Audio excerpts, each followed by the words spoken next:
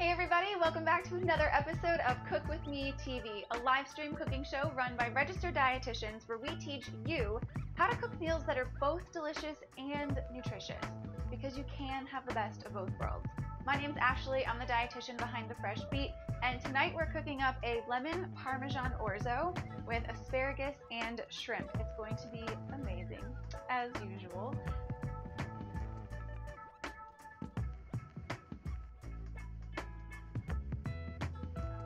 If you don't feel like cooking and Monday has you exhausted and you just don't have the motivation to do it, I want to be that motivation.